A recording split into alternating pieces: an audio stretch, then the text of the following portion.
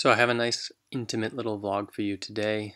This is Mind Games TV number 11, Solo Queue Training. So I want to talk a little bit about, from the sports psychology perspective, like how I train my athletes to treat solo queue and how I try to train coaches who are training athletes to treat solo queue, and a little bit of like how it works in terms of looking at it from the sport perspective, bringing that over into esport and what we know about the brain and training.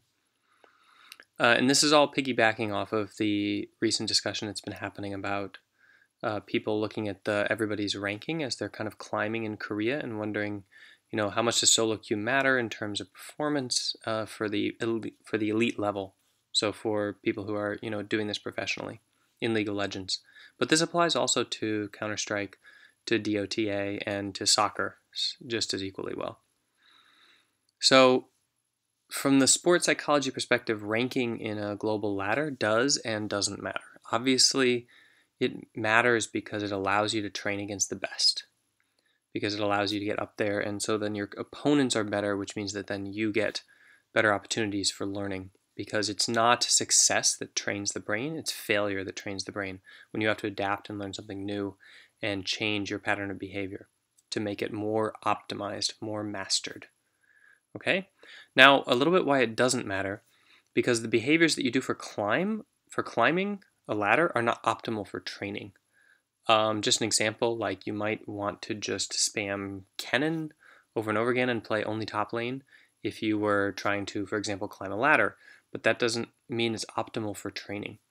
Now, by default, solo queue and the kind of like solo training embeds bad behaviors. There's nothing that can be done about that.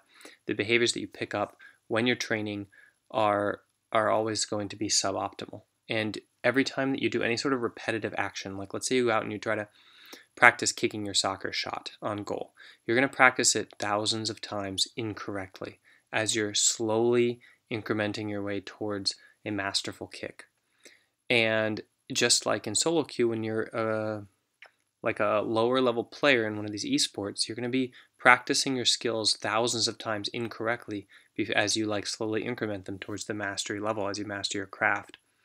And so the best option to focus on when you're doing these kind of ladder-based trainings where you're just kind of out there in a scrimmage environment trying to train your mechanics or your reflexes, the best thing you can do is to either A, mitigate the worst of the embedding of these bad behaviors, and I'll talk about that in a sec, or B, not care about it and use that time in a highly focused way, and then use the team training later to kind of breed out the bad training and the bad decisions that you like bred into your brain by doing this. So let me talk about A, mitigating the worst. So what I tell the players to do to mitigate the bad behaviors they train in is to question everything and to focus not on things that actually like seem to matter, like ranking and climbing, but to focus completely on learning.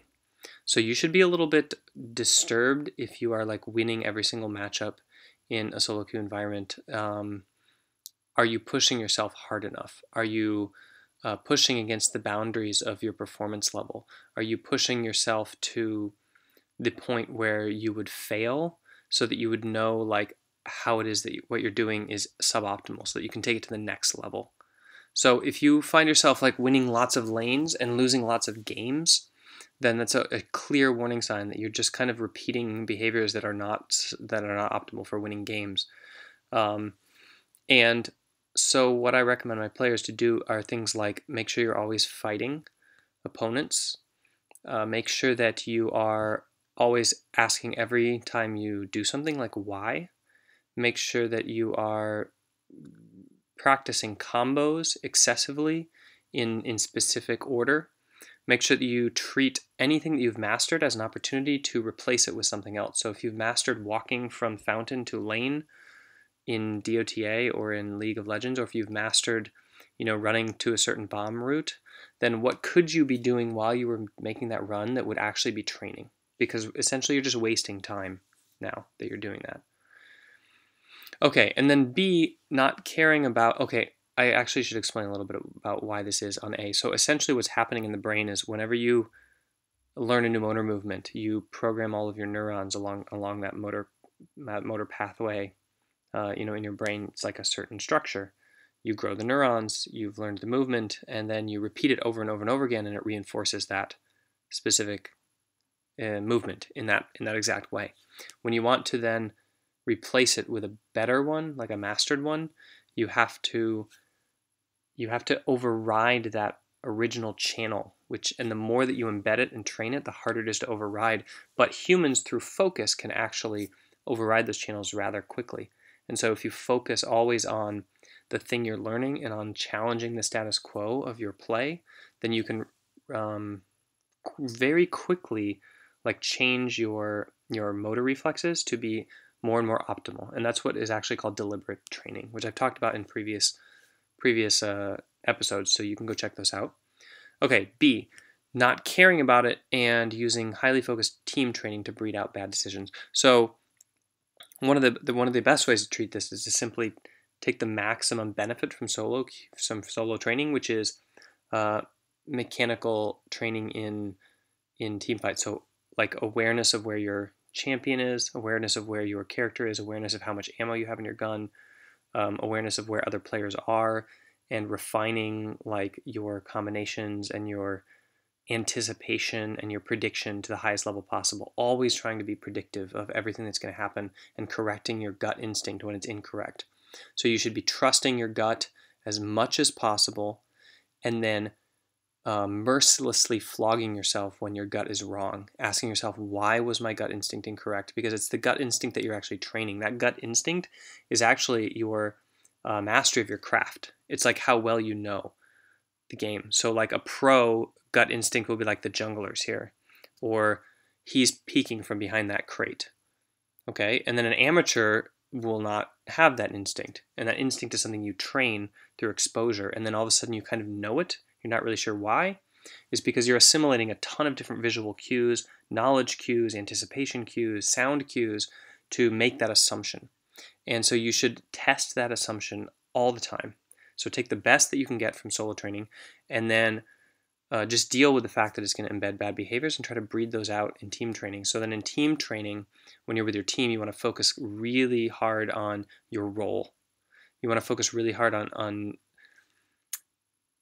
serving your teammates as much as possible in terms of like, well, I want to say unselfish play, but it's really a mixture of selfish play in that you are developing yourself and improving your chance to win, and also unselfishly trusting your teammates, even though you know that they may lose you a trusting them to the extent that they can perform on that level, and that you can you are like counting on them over and over again, and then when they fail, it doesn't affect your pattern of behavior because you're still going to trust them in that kind of moment. So it's kind of like a blind trust that you're building up, which you don't necessarily have in the solo training environment. Okay, so that's what I wanted to talk about today in terms of solo queue training and how it's beneficial for people. And I hope this sheds some light on what to look for when you're looking at your pro players in the ladder, and you see what it is that they're doing and what rank they are, and kind of see that like sometimes people will be training something new really excessively and losing lots of games and losing rank. And what they're doing is going through this messy process where your fitness will actually drop below average level as you're doing this kind of like intensive training of something new. Because remember, you're rewriting your motor reflexes, you're making them suboptimal again because you're trying to change them. And then as you improve it back up to your normal level, you'll go beyond the previous level of fitness you were able to achieve in that movement and go to the next level of skill or mastery. Okay, that's what I want to talk about today. You can see this awesome